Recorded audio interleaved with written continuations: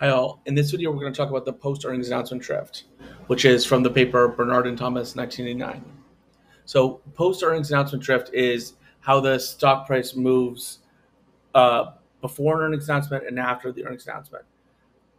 But how are the companies sorted? So companies that beat earnings typically have big positive post-earnings announcement drift, while those that miss earnings significantly typically have big negative post-earnings announcement drift. The mechanism is prominent when a lot of big institutions focus on stock and react to the company's earnings. In 1989, the drift could take months to develop. In 1989 and before, when they wrote this paper, Bernard and Thomas, um, the drift could take months to develop due to informational inefficiencies. We also replicated this paper with Python code that you're familiar with. And please feel free to watch that video if you'd like to replicate this paper yourself.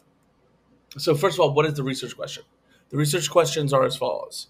First, to what extent do firms who beat analyst earnings expectations by the most have their price drift up before the earnings announcement and after the earnings announcement? And then the second half of the research question is to what extent do firms who miss analyst earnings expectations by the most have their price drift down before the earnings announcement and after the earnings announcement? So let's look at Bernard and Thomas 1989. In the figure presented on page 10 of their paper, you can see that there's a run up 2 months before the earnings announcement. For the firms with the biggest SUE, which is actual earnings minus analyst expectations over the standard deviation of analyst expectations, their stock price gets run up prior to the earnings announcement. Similarly, for stocks that miss, and this the most, their stocks get run down before the earnings announcement. In the post announcement period, which was 2 months after the earnings announcement, the cumulative return is biggest for the 10th decile, that is for the firms that beat by the most, and smallest for the first decile, that is firms that missed by the most. Note that contrary to it being 1 or 2 weeks, the post earnings announcement was actually 2 months. The post earnings announcement drift period was actually 2 months in their 1999 paper. Okay, so now let's look at table 1 on page 14 of the paper. So consider the holding period of 421 days to 480 days. So we're talking about more than a year. And by the way, during that time, there would have been multiple other earnings announcements. So for high SUE firms, that is for firms that beat analyst earnings expectations by the most, the small firms seem to revert back, starting at about 8 months.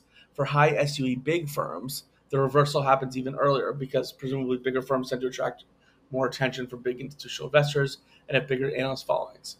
More analyst followings mean that the stock price of a big company is priced in faster than the stock price of a smaller company. Okay, now let's look at table 1 in our replication. And this replication is from our video where we code post earnings drift Bernard Thomas 1989 from scratch. In 2022, the small firms drift and reversal happened faster than before. The drift develops from 1 to 15 days instead of the 8 months observed in Bernard Thomas 1989. The drift also takes about 15 days to develop for big firms. Interestingly, big firms have larger reactions than small firms. Consider this. Why is the return for small firms in the lowest decile smaller than it is for big firms in the lowest decile? Negative 2.9 versus negative 2.5. It's because it's relatively easy, or in many cases, it's easier to short a big company than it is a small company. And the reason for that is a huge number of institutional investors own the stock of big companies. So borrowing is less difficult because there's greater supply of shares. It's harder to short a smaller stock before an earnings announcement, resulting in a more pronounced drop after earnings announcement for the small companies in the lowest decile. And so now, do you know why I'm spending your time going through this paper? So one strategy that hedge funds employ now is to focus on unstructured text and specifically like SEC filings as an investment strategy. However, computers can't really tell you what's happening in text in the complex. But computers can't really read text, and certainly not for SEC filings, resulting in a lot of alpha remaining in the unstructured text from the quarterly and annual filings. Given that we believe there's a lot of alpha left in the text, hedge funds are likely spending a lot of time going through the text to parse the filings and make sense of them. And the release dates of the earnings announcements and the release of the 10Qs and the 10Ks are sometimes synchronized. Thus, an important question for hedge fund managers is to what extent are the returns of their algorithms correlated with post earnings announcement drift? If the hedge fund is picking up the post earnings announcement drift effect, institutional investors may not be interested in investing because post earnings announcement drift is a relatively common risk factor, and big institutional investors will want something that's uncorrelated from these common risk factors. Therefore, the point of going over this paper is to understand the post earnings announcement drift in order to be able to discern whether or not the alpha that you're producing in your papers is simply a result of the post earnings announcement drift, or whether it's really is uncorrelated with post earnings announcement drift and the other common risk factors. Okay, so now let's look at table 3 in our replication. Not dissimilar to hedge fund managers proving that their alpha is uncorrelated with post-earnings announcement drift, Bernard and Thomas, 1989, had to prove that the post-earnings announcement drift was uncorrelated with an asset pricing model. In our replication, we replaced their model with the Fama-French 5 factors. We used regressions to find out to what extent the cumulative abnormal return correlated with the Fama-French 5 factors. The only thing that is significant is the intercept, which shows that post-earnings announcement drift is a risk factor that is distinct from the Fama-French 5 factors. This is also true in the original paper.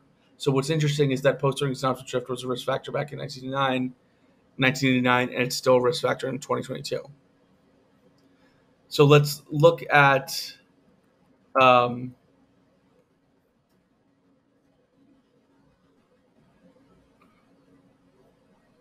our replication's total annualized cumulative raw returns for bad news and good news portfolios. For bad news firms, they perform terribly in the 1 to 5 days after earnings announcement. And for the good news firms, they perform very well. And the good performance is mainly concentrated in small stocks. So that concludes our introduction to the post-earnings announcement drift, Bernard and Thomas, 1989. If you would like to learn more about this risk factor, I strongly recommend that you try to replicate it on your own. And our video, how to replicate post-earnings announcement drift, Bernard and Thomas, 1989, from scratch using Python, will be a very helpful tool. So I recommend you watch that video if you want to learn more about post-earnings announcement drift. Thank you so much and have a great day.